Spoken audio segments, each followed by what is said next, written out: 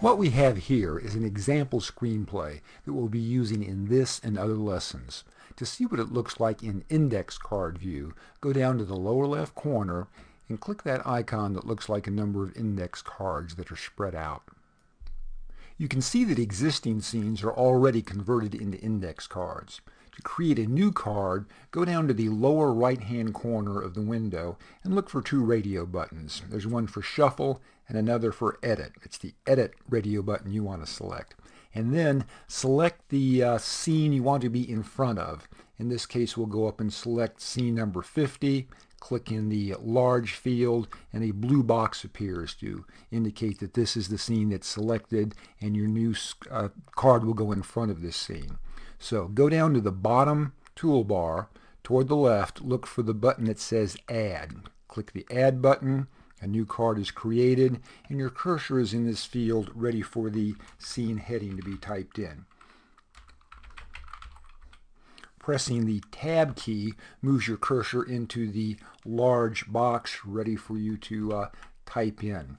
And anything you type here will be taken into Screenplay view as an action description. Then once you go back into Screenplay view, you can reassign a style. You can make anything that you've entered here a character name or dialogue or even a script note.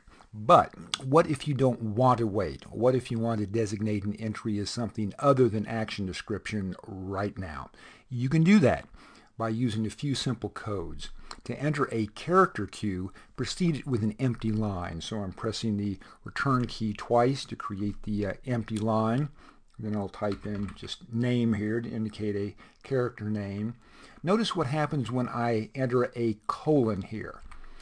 It makes the name all uppercase, plus it adds two spaces. I'm pressing the left arrow key here to show you that there are two spaces following that colon. You need those two spaces there. And then on the same line with the character name, type in the dialogue that you want to appear. Following that dialogue, you need a empty line, so press the return key. To enter a shot, proceed it with an empty line, so we'll press the return key again.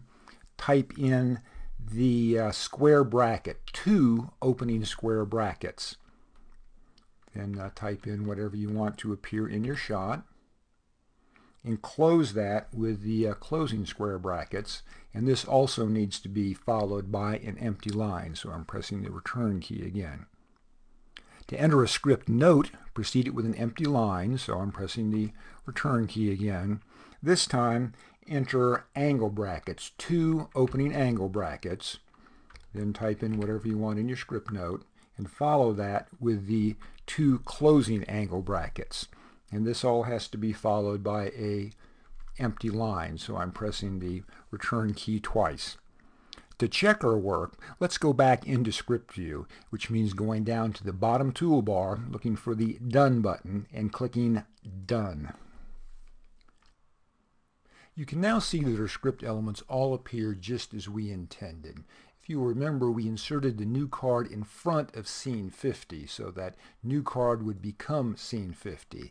And here you can see the word scene heading that I entered into the field for scene heading.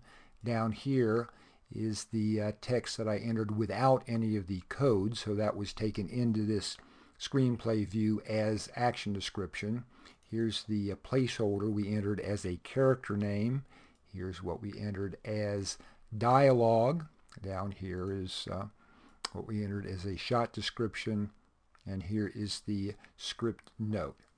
Existing scenes can be edited in either this Screenplay view or in the index card view, and you can go back and forth editing anything you entered in one view in the other view. There's one exception that I'll be getting to. To edit a scene as an index card, let's go back into card view. So I'll go down to the bottom lower left corner and click the icon for index card.